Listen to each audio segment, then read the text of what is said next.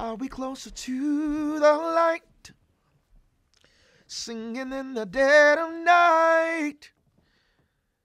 To the left or to the right? Oh, I wonder, where are we now? My name is Antwaun Stanley, and I am a Flint native, singer, songwriter, and yeah, love life, love people.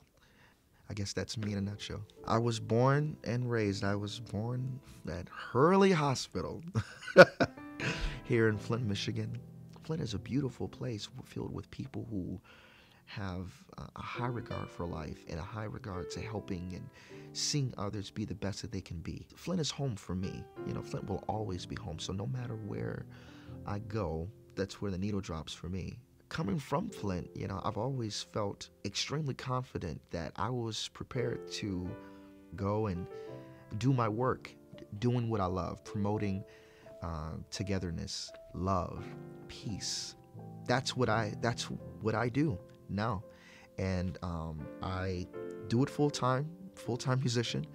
It took a minute for me to actually get to that point, but I released my first project actually when I was, I think it was around 17. So it actually had taken a moment to get to that point. I would say probably one of the more recent projects I've done has been with a band called Wolfpack, and it's like a funk band that I've done a lot of work with some friends from college. There's just like this effervescent feeling of just joy and like capacity just to let it flow. The bare essentials. As humans, we need food, we need shelter, and we need safe water. Those are basic rights that I think that we're all entitled to.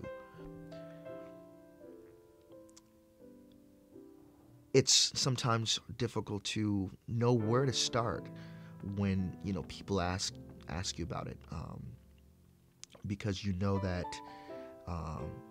what happened has happened, and you have to move on. How do you move on? Well, you don't really know. When you think about it, you're furious. You are angered by just the fact that the ball was dropped by people that you depend on to make these very important decisions. You think about greed when saving money takes priority over just humanity. The damage has been done, of course, but the people of Flint are valiant in their effort to overcome. I think having experienced this crisis has definitely made me more aware of my surroundings and just the issues. We want, as a people, a government that is definitely transparent, functioning and operating on the people's behalf. It's important that you get out there and you make your voice heard by your vote. You gotta vote. If we want to see change, and if we want to see a better community on the local level, state level, any level, we all have to come together. All of us want to be able to enjoy life to the fullest, but if you don't have the basic essentials to be able to do that, it makes it difficult. Food, shelter, clean water, non-negotiables.